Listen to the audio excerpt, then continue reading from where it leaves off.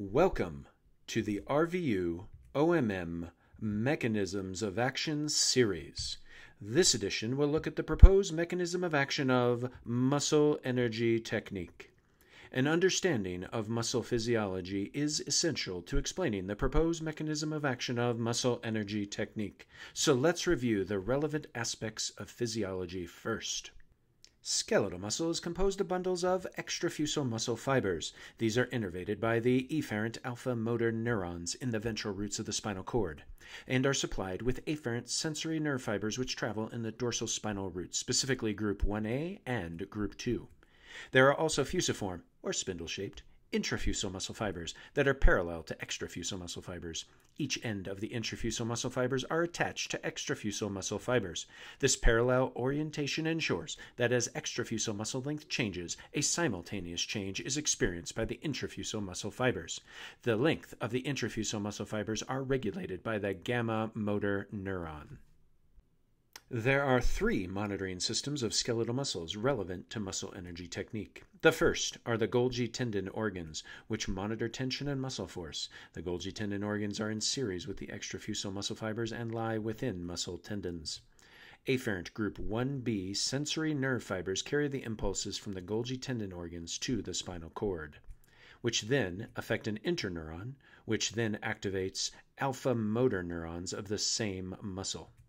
This allows the Golgi tendon organ to inhibit muscle contraction when it senses excessive tension of the monitored muscle to prevent muscle injury. The remaining monitoring systems are proprioceptive and located within the intrafusal muscle fiber spindles. One system consists of annulospiral endings, which send proprioceptive information, specifically length and rate of change in length, to the spinal cord via group 1A afferent fibers. The second system consists of flower spray endings, which send proprioceptive information, specifically stretch and absolute length, to the spinal cord via group 2 afferent fibers. Now that we have reviewed that, let's get back to the muscle energy technique. There are 6 types of mechanisms for muscle energy. The first mechanism is post-isometric relaxation.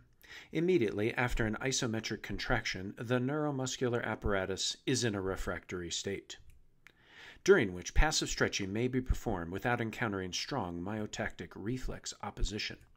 The patient is asked to activate the tight muscle side of the dysfunction in an attempt to move the joint away from the restrictive barrier, the direction of ease. The operator isometrically resists the action, and the muscle's Golgi tendon body receptors are stimulated. A Golgi body reflex is completed through the spinal cord to inhibit the contraction of the muscle containing the stimulated Golgi bodies. Once the gamma gain mechanism of the muscle is reset by muscle energy activation in the direct treatment method, the somatic dysfunction will clear. The second mechanism is joint mobilization using muscle force. Distortion of articular relationships and motion loss result in reflex hypertonicity of the musculature crossing the dysfunctional joint, which tends to compress the joint surfaces, resulting in thinning of the intervening layer of synovial fluid and adherence of joint surfaces.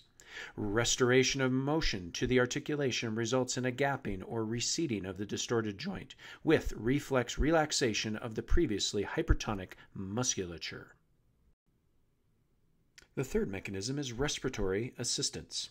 Muscular force, or activating force, of the technique is generated by the simple act of breathing. It may be direct respiratory muscles or motion transmitted to the spine, pelvis, and extremities in response to ventilation. The physician applies a fulcrum against which the respiratory forces can work. The fourth mechanism is reciprocal inhibition. If the tight muscle cannot be adequately contracted for some reason, that muscle's antagonistic group can be utilized. Contraction initiated of the agonist muscle simultaneously initiates a reflex relaxation of the antagonistic muscle group. The fifth mechanism is the oculocephalogyric reflex. Functional muscle groups are contracted in response to voluntary eye motion of the patient. These eye movements reflexively affect the cervical and truncal musculature as the body attempts to follow the lead provided by eye motion. This is used to produce gentle post-isometric relaxation or reciprocal inhibition. The sixth mechanism is the crossed extensor reflex. This technique relies on the learned cross-pattern locomotion reflexes ingrained into the CNS. When the flexor muscle group in one extremity is contracted voluntarily, the flexor muscle group in the contralateral extremity relaxes, and the contralateral extensor group contracts. All right, so now you know how muscle energy technique works. And remember, as A.T. Still says, an osteopath reasons from his or her knowledge of anatomy and physiology. This has been an episode of the RVU OMM Mechanisms of Action series.